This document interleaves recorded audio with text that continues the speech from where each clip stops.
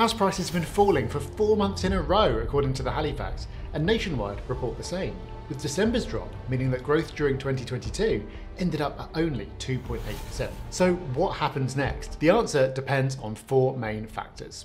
The first, forced sales.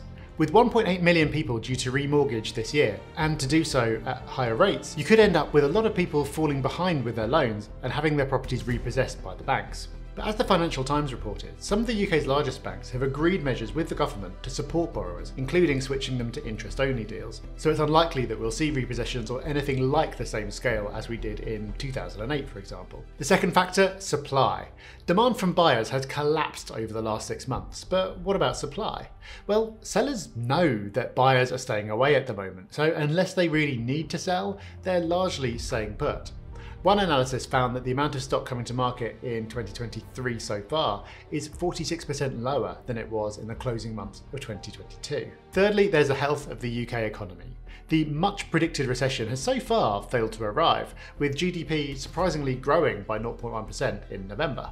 If the economy remains relatively strong, unemployment will stay low, which ties back into forced sales, and people will start to feel better about their job prospects, which supports the property market. And finally, the big one, interest rates, or more accurately, mortgage rates. Inflation seems to be falling, which means the Bank of England might take a less aggressive approach to increasing interest rates. The consensus is for the peak in rates to be just over 4%, which is a big fall from the 4.6% that markets were pricing in December, and an even bigger fall from the 5.5% that they were pricing in around about October. But fixed mortgage rates are still higher than you'd expect given these figures, although the latest data shows that products of all durations are falling. Okay, so put all these together and where does it leave the future of property prices? Well, our predictions are very different from those of most forecasters, and we've got another video coming out soon explaining our reasoning in full, so make sure you're subscribed for that one. Moving on to rents, and the Financial Times is reporting on what they call a rental crisis in London, with far more demand than supply. I rent in London, and this is definitely true, but I watched the market closely as a result, and I've seen it calm down over the last month or so, but it is still highly competitive. And rents should stay strong across the country, with Zoopla projecting growth of 4 to 5% this year. All the forces that led to an explosion in rents last year are still in place.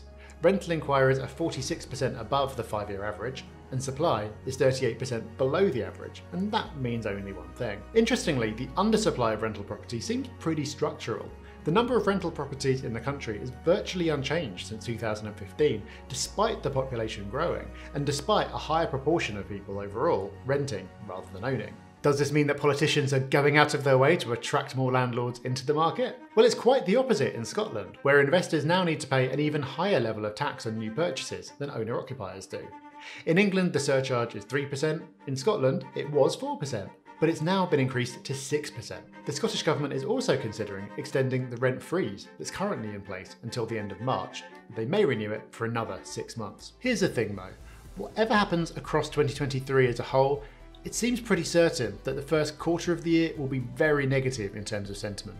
Recession and inflation fears are still strong, mortgages are still uncertain, and falls in price will probably still be widely reported for the next couple of months at least. But if you're buying for the long term, this is actually good news, because it means you'll see opportunities that just weren't there 6 months ago and may not be there in another 6 months. So watch this video next, where I share some specific actions you can take and tools you can use to profit from the market in the months ahead.